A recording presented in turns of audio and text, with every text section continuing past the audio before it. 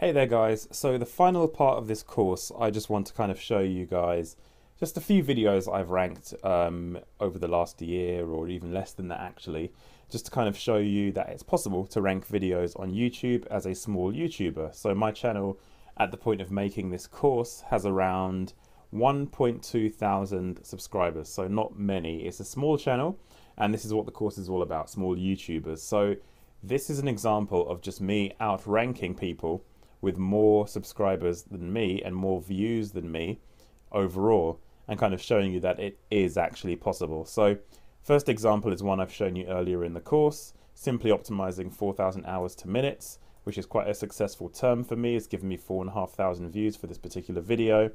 Has been a good one to rank for, and it's been something that's allowed me to get some traffic from YouTube search.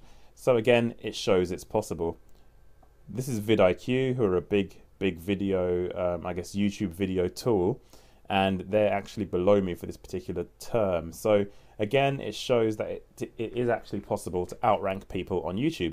And again, we'll go across to another one, Excel PPC. So if you do pay-per-click advertising, if you do any kind of digital marketing, actually, you need to use Microsoft Excel because it's a tool that helps you analyze data.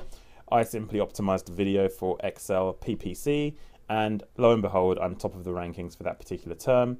And the people below me, for example, PPC Hero blog, these guys are huge. This is probably the biggest PPC blog in the world, bar maybe WordStream or a few other examples. But these guys are huge, and I've actually managed to outrank them simply by creating videos in the right way and optimizing them in the right way as well. So again, another success story for ranking.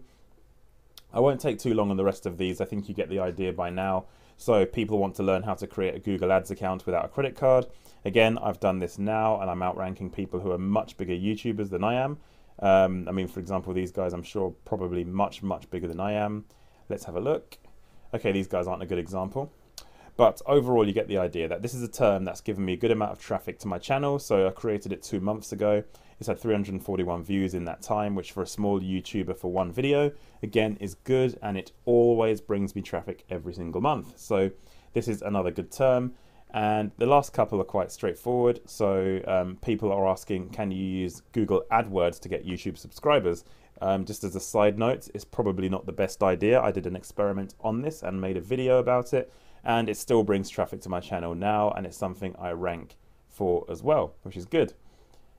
And finally, people often talk about how LinkedIn videos are growing in terms of the network LinkedIn really pushing and promoting their video, I guess, video product. And people are comparing it to YouTube as a product for business. So I kind of did a review on those two platforms. So LinkedIn video versus YouTube, I rank top position for that particular term as well. So again, these aren't massively high volume terms that are going to get me thousands of views a month. Maybe some of them do, but not a lot of them do. But overall, it shows you that you can actually start generating views for your channel just by creating content in the right way, using the right optimization techniques I've shown you within this course. And you can actually start generating traffic for your channel tomorrow if you wanted to, if you're struggling to get any views on your videos through YouTube search. Thank you guys for watching, and thank you guys again so much for taking this course.